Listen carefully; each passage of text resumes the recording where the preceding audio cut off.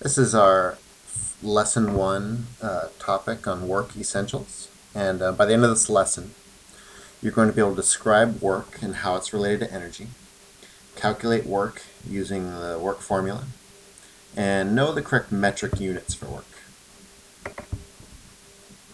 So the vocab is work, energy, conservation we're not going to get to today.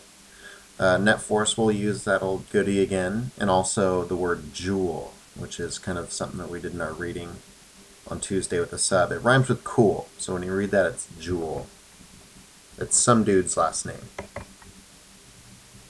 Alright, so this is going to be topic 1, work essentials, on page 12. And the first thing, this is like for the next 3 weeks, the overlying topic is going to be all about how these two words connect.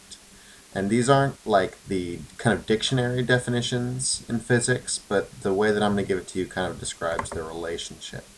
So in general, energy is the ability to do work. So if you have a battery that has energy in it, it can do work if you put it in like a toy that can, like a little car can now drive across the floor. And work is a transfer of energy from one form to another. Oh boy. We're back.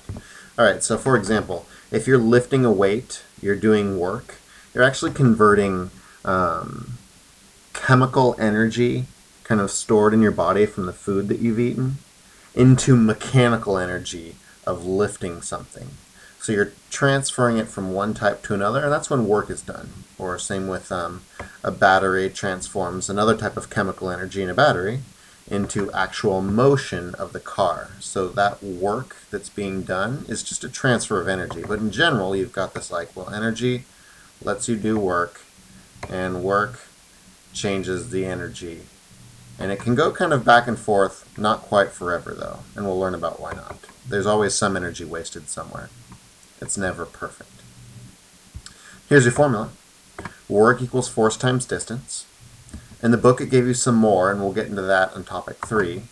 And also for the units, joules equals newtons times meters. So work is in joules, force is in newtons, distance is in meters. So if the distance is given in centimeters, you need to convert it. So work is similar to force, right? So force times distance. In this example, a pitcher applies, say, 80 newtons of force from all the way back at the end point of the throw, applies the force to the ball all the way until the pitcher releases the ball.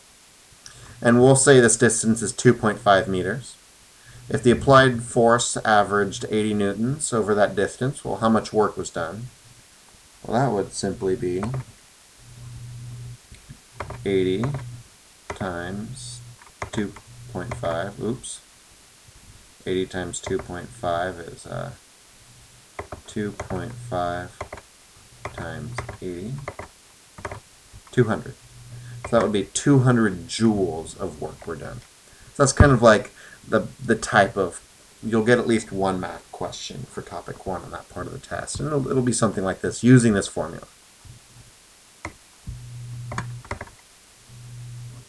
Okay, an important fact is that if there's no change in distance, then there's no work done.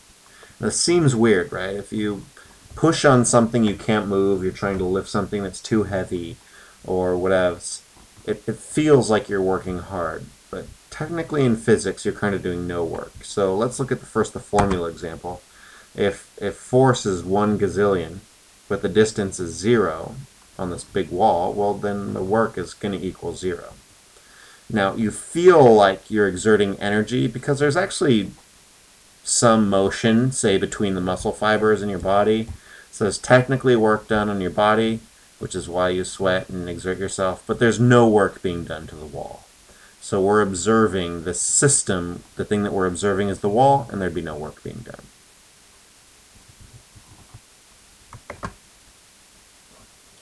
Another thing, only net force parallel to motion counts towards work done on an object.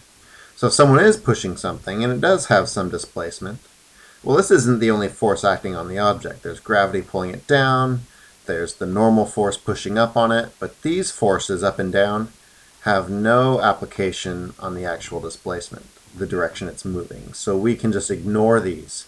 And when you're working with your formula, this will come in handy later, we're only going to count stuff that's parallel. So forces in the direction of motion would be like positive work, and there might be some resisting forces slowing it down, which would be like negative work, something that's resisting the work you're trying to do on it. So it all goes back to that net force idea. So this is a nice building on a lot of what we already know. Here's another sample question.